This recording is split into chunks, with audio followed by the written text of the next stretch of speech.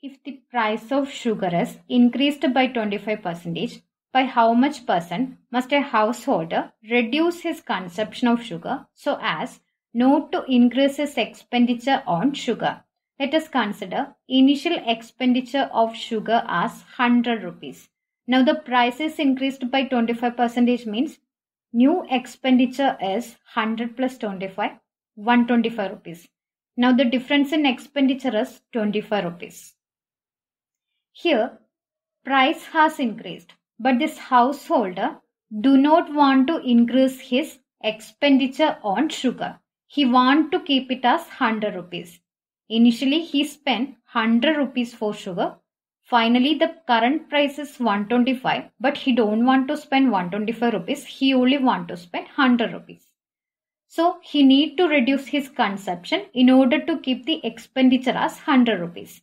Then, percentage reduction in consumption is, here 25 rupees has to be cut from this 125 rupees in order to keep the initial expenditure.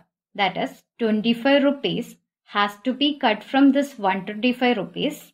Then percentage reduction in consumption is, if you convert it in terms of percentage, multiply it with 100. That is 25 by 125 into 100, which is equal to, here 25 goes 5 times in 125, 5 goes 20 times in 100.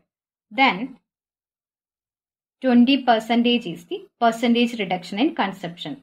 So this householder needs to reduce 20% consumption on sugar. Option D is your answer.